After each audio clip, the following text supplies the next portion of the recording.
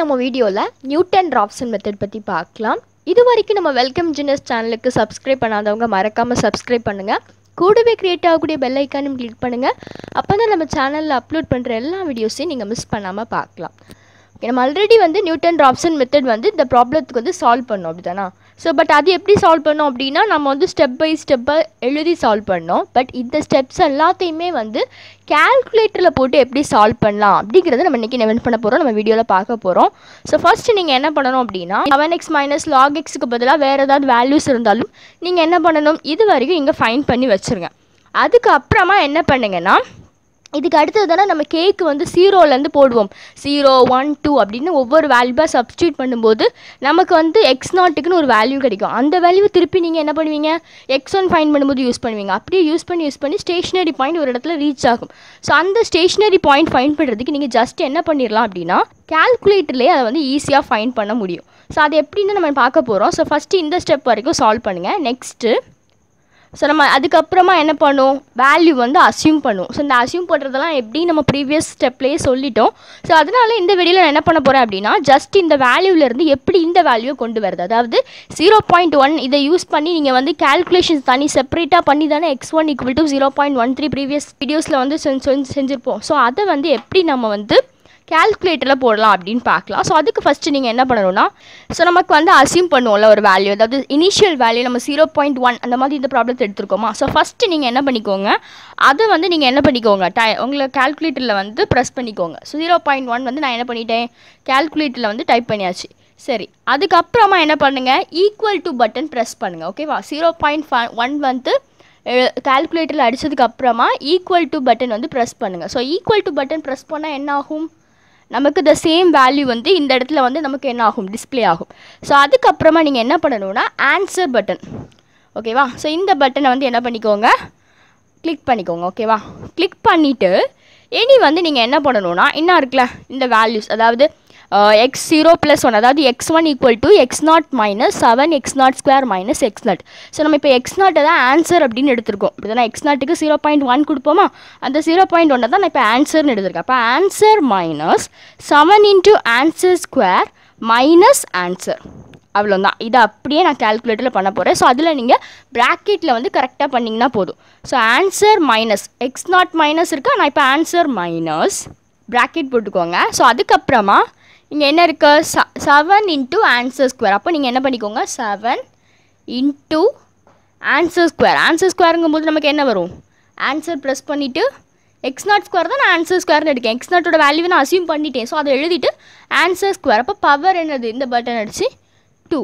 ஓகேவா. Answer square minus answer, அப்புறமா நமக்கு என்ன இருக்குது, ப்ராக்கெட் இருக்குது. ஸோ அந்த ப்ராக்கெட் என்ன பண்ணிடலாம், போட்டுடலாம். ஸோ அப்புறம் நம்ம என்ன பண்ணிட்டோம், இதுக்குள்ளதை இங்கே அடிச்சாச்சு. இனி என்ன பண்ணுங்கள், x1ஓட வேல்யூ வேணும் அப்படி தானே, ஈக்குவல் டு பட்டன் ப்ரெஸ் பண்ணிக்கோங்க. இப்போ என்ன வேல்யூ கிடச்சிருக்கு, 0.13. அதே வேல்யூ உங்களுக்கு இதில் கிடச்சிருக்குமா இல்லையான்னு பாருங்கள். ஸோ இதெல்லாம் நீங்கள் என்ன பண்ண வேண்டாம், எழுதவே வேண்டாம். ஆனால் நீங்கள் என்ன பண்ணிக்கோங்க, ப்ராப்ளம் எக்ஸாம் செய்யும்போது நீங்கள் ஜஸ்ட் அந்த வேல்யூஸை போட்டுட்டு இதுலேயே நீங்கள் ஆன்சர் ஃபைன் பண்ணி வச்சுருங்க. ஜஸ்ட் எழுதுறது மட்டும் என்ன பண்ணிக்கோங்க, ஸ்டெப்ஸ்க்காக எழுதிக்கோங்க. ஓகேவா. ஸோ இப்போ அடுத்தது x2 வேல்யூ வேணும். ஸோ அதுக்கும் நீங்கள் என்ன பண்ணிட்டா போதும், இந்த ஈக்குவல் பட்டனை ப்ரெஸ் பண்ணால் போதும். ஸோ ஈக்குவல் பட்டன் ப்ரெஸ் பண்ணும்போது உங்களுக்கு x1ஓட வேல்யூ கிடச்சிருக்கா, இனி x2ஓட value கிடைக்குன்னா again equal button press பண்ணுங்கள். 0.1417 அந்த வேல்யூ அப்படி இங்கே கிடச்சிருக்கும் பாருங்கள், 0.1417. எவ்வளோ ஈஸி. நீங்கள் இதெல்லாம் எழுதணுன்னே அவசியம் இல்லை. டக்குன்னு அந்த வேல்யூ அடுத்தடுத்த வேல்யூ உங்களுக்கு எது வரைக்கும் உண்டோ கரெக்டாக நீங்கள் அஸ்யூம் பண்ணிங்க அப்படின்னா ஈஸியாக கிடச்சிரும். அடுத்தது திருப்பியும் ஈக்குவல் பட்டன் ப்ரெஸ் பண்ணுங்கள். 0.1428477. ஸோ அந்த வேல்யூ கிடச்சிட்டா. நெக்ஸ்ட்டு x4, அடுத்தது ஈக்குவல் பட்டன் ப்ரெஸ் பண்ணிக்கோங்க.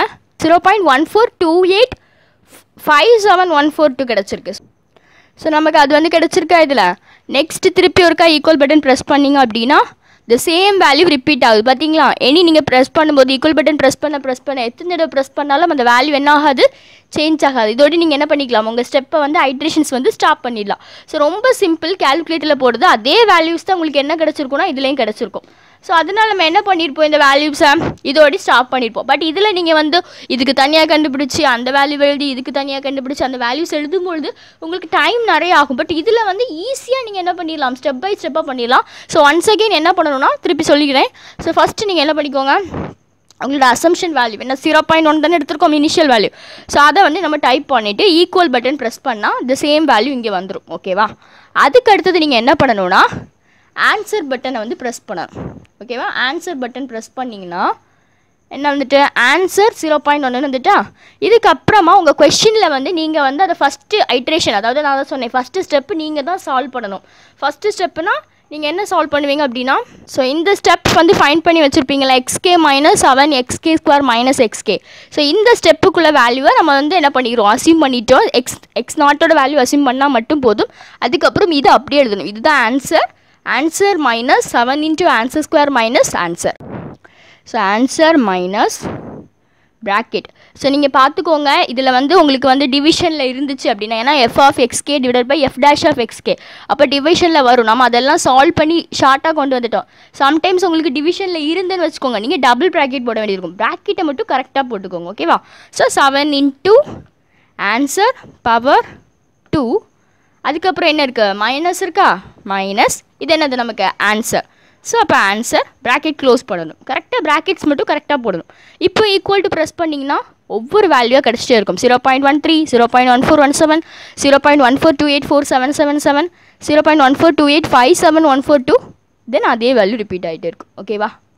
ஸோ ரொம்ப சிம்பிள் தானே நியூட்டன் ராப்சன் மெத்தட். ஸோ நீங்கள் ஜஸ்ட் என்ன பண்ணுங்கள், இந்த மெத்தடுக்கு ஃபஸ்ட்டு எஃப் ஆஃப் எக்ஸ் இந்த ஃபார்முலா படிச்சுக்கோங்க. அதுக்கப்புறமா நீங்கள் F of எக்ஸ்கேயும் F dash of எக்ஸ்கே fine பண்ணுறதுக்கு மட்டும் தெரிஞ்சால் போதும். இது வரைக்கும் உங்களுக்கு கண்டுபிடிச்சிட்டிங்கன்னா போதும்.